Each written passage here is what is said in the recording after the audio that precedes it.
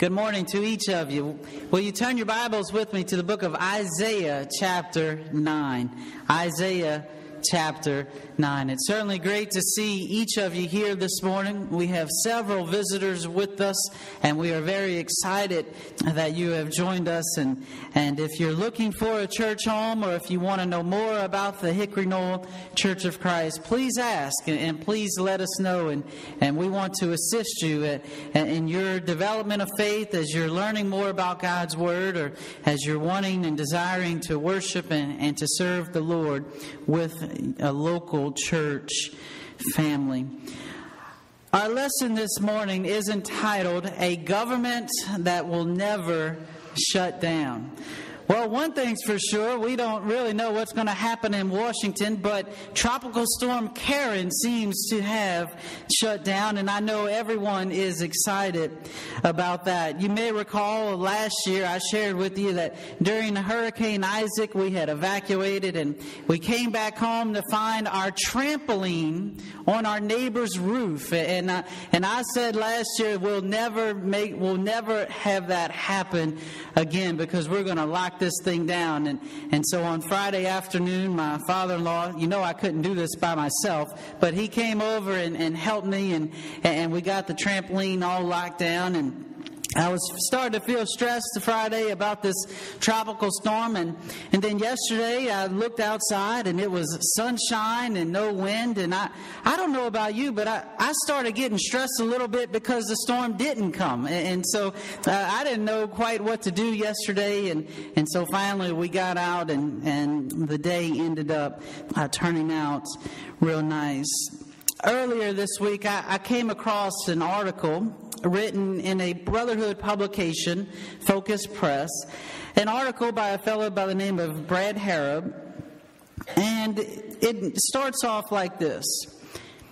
As one would expect, the government shutdown is on everyone's mind and on most people's social media pages. Everyone wants to know all what it means and what the effect is going to be. What changes will we notice? What regularly occurring functions will we miss? But in the article, Harrop said, let's take that same question and apply it to the church. Imagine a situation in which the church has to shut down for a period of time. Surely this analogy isn't perfect, but it is an analogy. In the same way, we would have to ask those questions that naturally arise in such a situation. What would look different? Would anyone notice? Would anyone notice any changes in our evangelism? Would anyone notice any changes in the way that we encourage one another? Would anyone notice any changes when it comes to our service to others? Would anyone notice any changes when it comes to our patience and kindness? Yes, Harrop writes, the goal is to make the church as pure as it can be, as the bride of Christ. And no, the church is not going to undergo a shutdown like the government. However, we would do well to remember that the things we do every single day are what determines the level of outreach in the church. Don't let your spirituality, Harrop concludes, ever shut down. This morning, though, I would like to consider together with you a first promise from the book of Isaiah and a second promise in the book of Revelation in regards to a government that will never shut down. I'm in Isaiah chapter 9, beginning in verse number 1. Nevertheless, the gloom will not be upon her who is distressed, as when at first he lightly esteemed the land of Zebulun and the land of Naphtali, and after more heavily oppressed her, by the way of the sea beyond the Jordan, and Galilee of the Gentiles. The people who walked in darkness have seen a great light. Those who dwelt in the land of the shadow of death, upon them a light has shined. You have multiplied the nation and increased its joy. They rejoice before you, according to the joy of harvest, as men rejoice when they divide the spoil. For you have broken the yoke of his burden, and the staff of his shoulder, the rod of his oppressor, as in the day of Midian. For every warrior's sandal from the noisy battle and garments rolled in blood will be used for burning and fuel of fire. And notice Isaiah chapter 9, verses 6 and 7. For unto us a child is born, unto us a son is given, and the government will be upon his shoulder. And his name will be called Wonderful, Counselor, Mighty God, Everlasting Father, Prince of Peace. Of the increase of his government and peace there will be no end. Upon the throne of David and over his kingdom, to order it and establish it with judgment and justice. From that time forward, even forever, the zeal of the Lord of hosts will perform this. In this passage, we learn about the promise that Jesus Christ will be born. And in verse number 6, we learn about this son named Jesus, this child, this son. We learn that his name is going to be Wonderful, Counselor, Mighty God, Everlasting Father, Prince of Peace. We sometimes sing the song, Wonderful, wonderful Jesus is to me. Counselor, Prince of Peace, Mighty God is he. Saving me, keeping me from my sin and shame. Wonderful is my Redeemer. Praise his name. But notice in verse number 6, in addition to Wonderful Counselor, Mighty God, Prince of Peace, the other description that is given about this child, this son, who was to be born. In verse number 6, it describes Jesus as everlasting. Also in verse number 6, verse number 7, that there will be no end. And towards the end of verse 7, from that time forward, even forever. And the government that will never shut down, Jesus is the King, and he is reigning supreme. His name is Wonderful. His name is Wonderful. His name is Wonderful, Jesus, my Lord. He is the mighty King, the master of everything. His name is Wonderful, Jesus, my Lord. And we know, as far as the fulfillment of this promise, we know that Jesus was born of a virgin in the first century. We know that his earthly parents, Joseph and Mary, had never been with each other in that regard. And the Lord God enabled Mary to give birth to a son. And they named him Jesus. His name was Emmanuel, God with us. And we know that at age 12, when Jesus was on his way with his parents, and as they were doing some things with worship, we know that Jesus was focused on carrying out his Father's business. And at age 30, we know that Jesus was tempted in the wilderness by Satan. And you probably remember that on the third time, the devil tempted Jesus by taking him up on top of an exceedingly high mountain. And Satan showed Jesus all of the kingdoms of the world and their might and their power. But we know that Jesus overcame that temptation of any earthly kingdom in that regard, and said that it is more important to worship the Lord and to serve him as our God. Jesus is the King of Kings. But it's not over an earthly kingdom, but rather it is a spiritual kingdom. Prior to the death, burial, and resurrection, Jesus was teaching about his kingdom, and he made a remarkable connection to the church. You may recall over in Matthew 16, verses 16 through 20 as a whole, but particularly verses 18 and 19, what Jesus said to Peter in reference to this kingdom, in reference to the church. Jesus says, "And also I say to you that you are Peter, and on this rock I will build my church, and the gates of Hades shall not prevail against it." Jesus goes on to say, "And I will give you the keys of the kingdom of heaven, and whatever you bind on earth will be bound in heaven, and whatever you loose on earth, it will be loosed in heaven."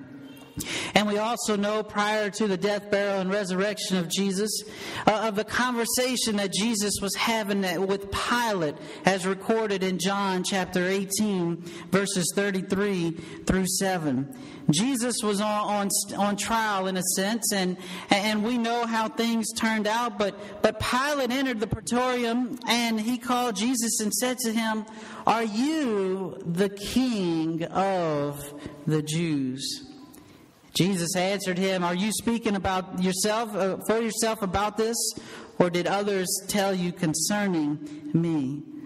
Pilate answered him, "I a Jew. Your own nation and the chief priests have delivered you to me.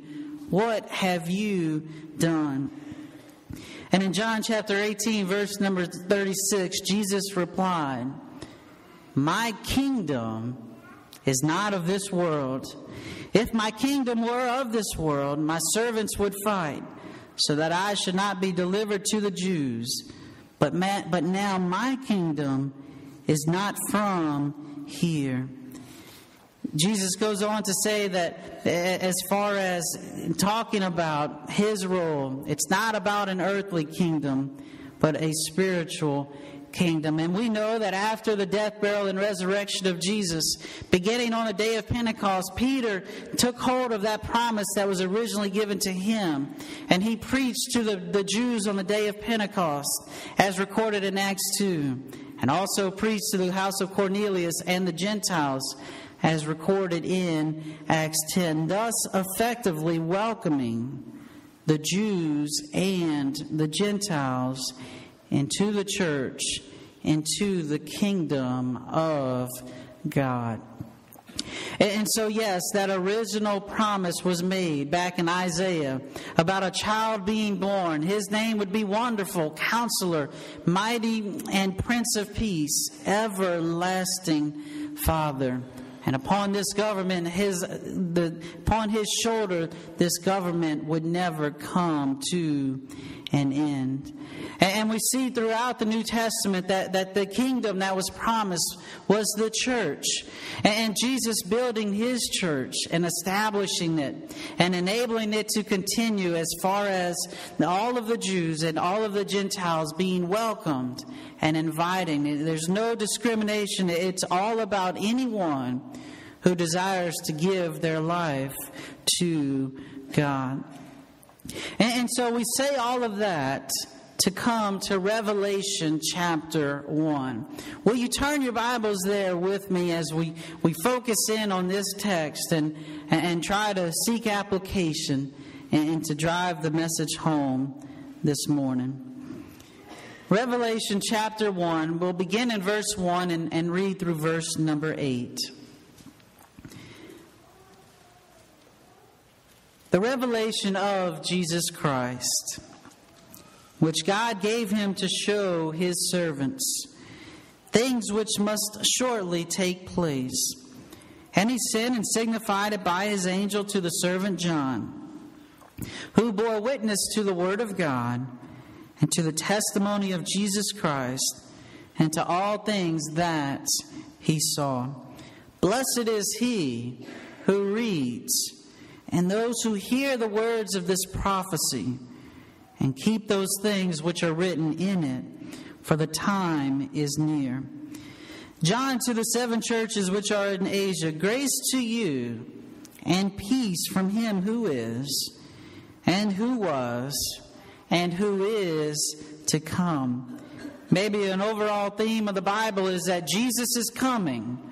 Jesus came, and Jesus is coming again. He who is, and who was, and who is to come. And from the seven spirits who are before his throne, notice verse 5, and from Jesus Christ, the faithful witness, the firstborn from the dead, and the ruler over all of the kings of the earth.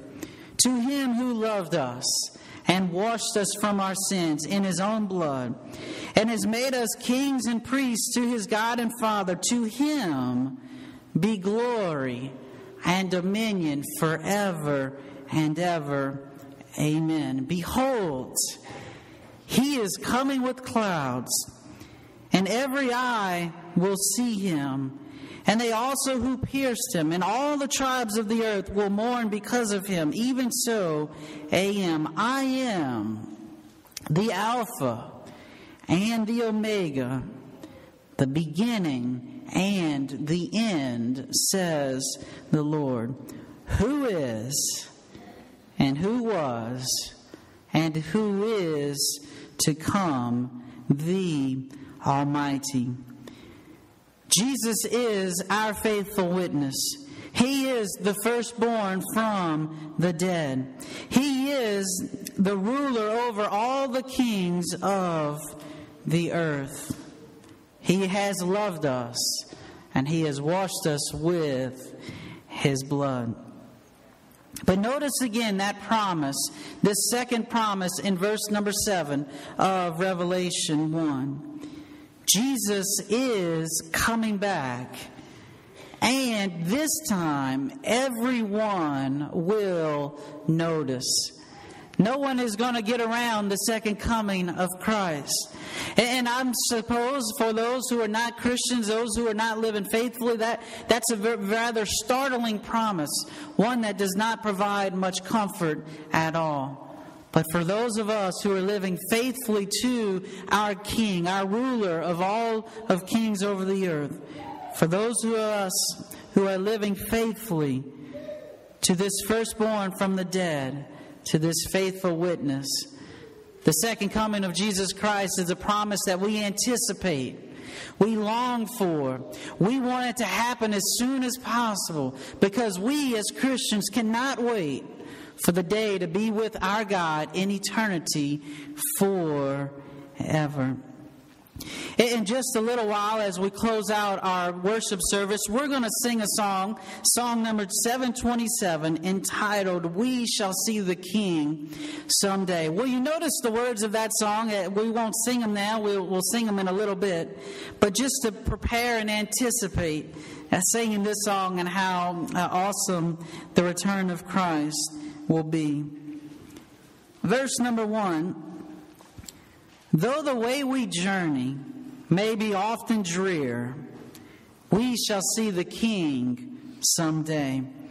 On that blessed morning, clouds will disappear. We shall see the King someday. After pain and anguish, after toil and care, we shall see the King someday. Through the endless ages, joy and blessing share. We shall see the King someday. After foes are conquered, after battles won, we shall see the King someday. After strife is over, after set of sun, we shall see the King someday. There with all the loved ones who have gone before us, we shall see the King someday. Sorrow past forever, on that peaceful shore, we shall see the King someday. We will shout and sing someday, gathered around the throne, when he shall call his own, we shall see the King someday. And so I leave you with the words in Revelation 1, chapter 1, verse number 3, that we noticed a moment ago. And that is what we need to do as far as the challenge to each of us. We know that Jesus is King. He is Lord, reigning supreme over this government that is on His shoulders and will never shut down. What are we to do? How are we to respond? Well, we are to read the words of the book, not only in Revelation, but all of inspired Scripture. We need to hear the word of the Lord as it's being proclaimed. And we need to make sure that we are faithfully being obedient. We are keeping the words of the Lord until the return of Christ. Because as the end of verse number 3 says, that time is near. We don't know exactly when it will be, but we do know that we're one day closer today than we were yesterday. And so all of us need to read and to keep these words of God, particularly the plan of salvation, which teaches that we are to believe in Jesus Christ. We are to repent of our sins. The Bible talks about confessing our faith and also being baptized into Christ, immersed into water for the forgiveness of our sins. The Bible also talks about that we need to remain faithful until death. And we can do so by living a life for Christ, knowing that we're not perfect, but knowing the blood of Jesus continually cleanses us from sins as we live faithful to Him. Regardless of what ends up happening in Washington, regardless of what ends up happening in this country, regardless of what ends up happening in our own lives, we as Christians are part of a government that will never shut down. A kingdom that is resting on the shoulders of Jesus Christ. And a kingdom that we can experience now in the church. And a kingdom that we can experience forever in heaven. Are you a part of the Lord's kingdom this morning? If not, will you come now while together we stand and sing?